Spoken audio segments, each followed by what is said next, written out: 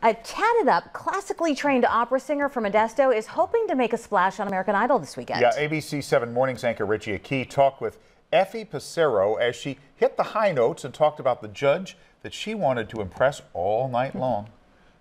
My name is Effie Passero. I'm 26 years old and I'm originally from Modesto, California. Good. Yay! Effie Passero, it's so nice seeing you. Thank you. You as well. To me, you already look like a star, so I think we're at least 75% there. Oh, thank you so much.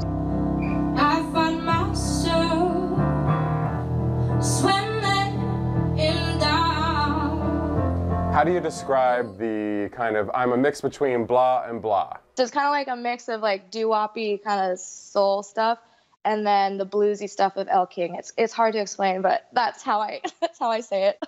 I am ready for my wig to go flying. How nervous were you when you walked into the room and you saw this year's judges? I was super nervous. I mean, Lionel Richie in particular, he's a legend, and I grew up listening to his music. My parents like his music, and I really hoped that I could impress him the most. Effie, your look is telling me rock and roll, but you come from a classical training background. You're an opera singer.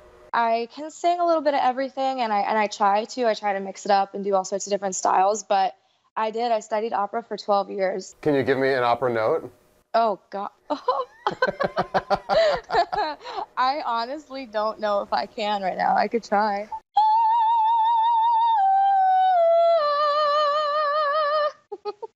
Thank you for giving us that nice opera note.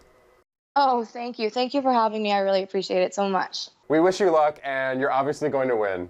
Good luck, Effie. Oh, yeah. Thank you. Bye.